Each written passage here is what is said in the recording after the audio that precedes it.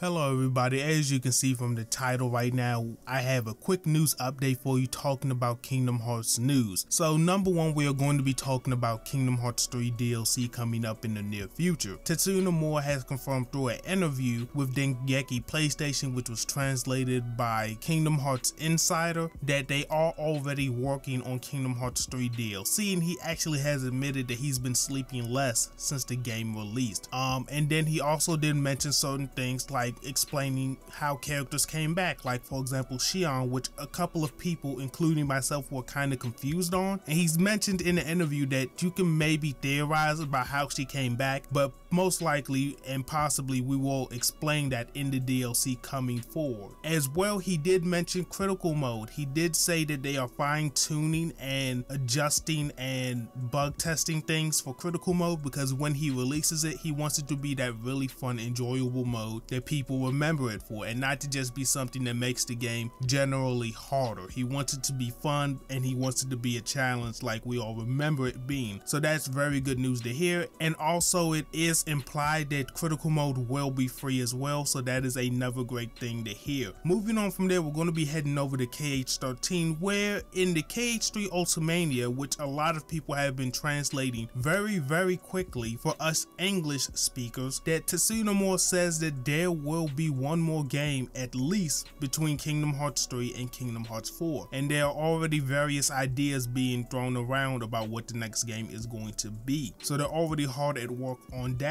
front. With that being said, Tetsuya Nomura did mention in another interview, which I can't exactly remember off the top of my head, but he did mention that if he was to go in depth about Xehanort like he wanted to, there probably would have been one more game in between Kingdom Hearts 2 and Kingdom Hearts 3, mainly focusing on Xehanort. So this could mean possibly that this next game in between Kingdom Hearts 3 and 4 could actually be dealing with Xehanort and could lead us into the next chapter and saga of Kingdom Hearts, or it could possibly mean that we could be getting some very serious story DLC updates focusing a little bit more on Master Xehanort, because that is a big thing that a lot of people did want to see. They wanted to kind of see Master Xehanort as a regular young person, not the young Xehanort who's traveling through time and knows everything, and not the old man that we know today. We just want to see him growing up and how he came to be the person that he is. So that is the quick update with Kingdom Hearts news, guys. We're going to be getting critical mode. Final Mix DLC is on the way, and that's going to include new story content explaining things much better, and there will be at least one more game in between Kingdom Hearts 3 and Kingdom Hearts 4, and maybe even more. We don't exactly know at this point, but things are looking very good for the Kingdom Hearts series, and I cannot wait to see what comes next. So with that being said, it has been your boy Skipx. I will see you all in the next video, and I am out.